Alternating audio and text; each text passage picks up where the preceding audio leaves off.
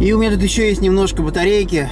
Я решил поснимать просто дорогу, шоссе между разными городами. Сейчас я двигаюсь в сторону океана. Не знаю, наверное, на океан у меня уже батарейки не хватит. Но на окрестную дорогу, по идее, батарейки хватит. Смотрим.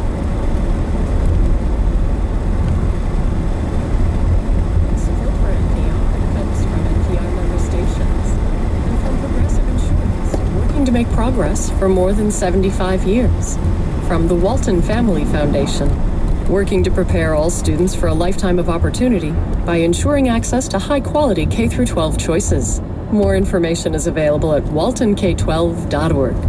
And from the Wallace Foundation, a source of ideas for improving education and enrichment for children, both in and out of school. More information is available at wallacefoundation.org.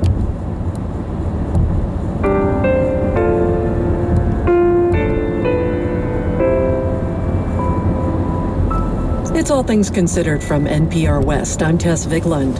It's been just over a month since the death of Sandra Bland, a black woman who was found hanged in a Texas jail after her arrest during a traffic stop. Local authorities ruled that Bland committed suicide, but her family and friends have questioned that finding. Since her death, activists have braved the summer heat to demonstrate outside the jail. From Houston Public Media, Saida Hassan reports. It's another 100-degree day in Hempstead, Texas. The Reverend Hannah Bonner has been camped outside the Waller County Jail for hours. It's really hot out here. So we talk, we play the guitar, we pray. Bonner is one of dozens of activists holding a daily vigil at the jail for the past month. She finds shade under a tent and plays a song to pass the time the past month. It's taken people some time of us sitting out here, and now that we've been out here long enough, it seems like our courage is giving other people courage to speak up.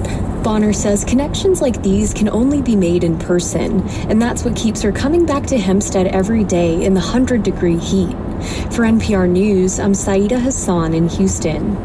Police departments across the country are under more scrutiny than ever because of incidents like the one in Texas.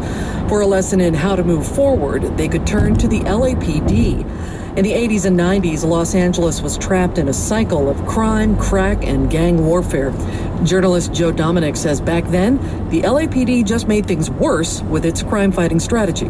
Which is to go into those communities, act like an army of occupation, and prove to them that they were tougher than everybody else. And it was a really disastrous policy, and the people in those communities reacted to that kind of policing.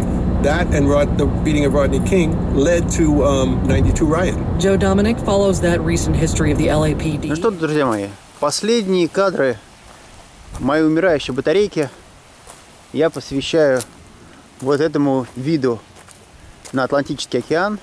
Мы сейчас находимся в городе Белфаст, штат Мейн, и, собственно, движемся к океанским волнам.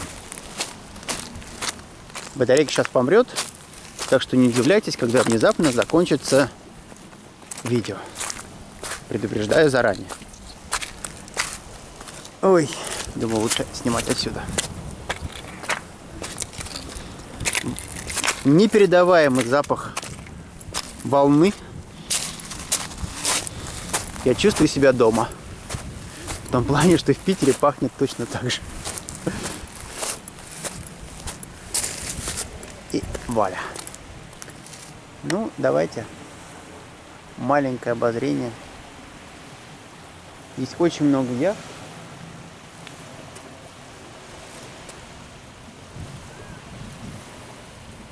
Видите? Очень много.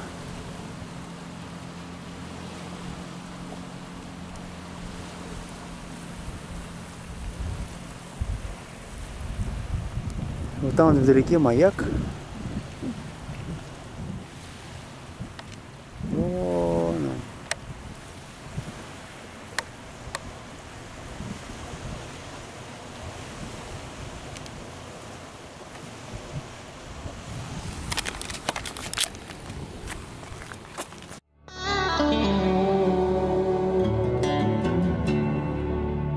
you.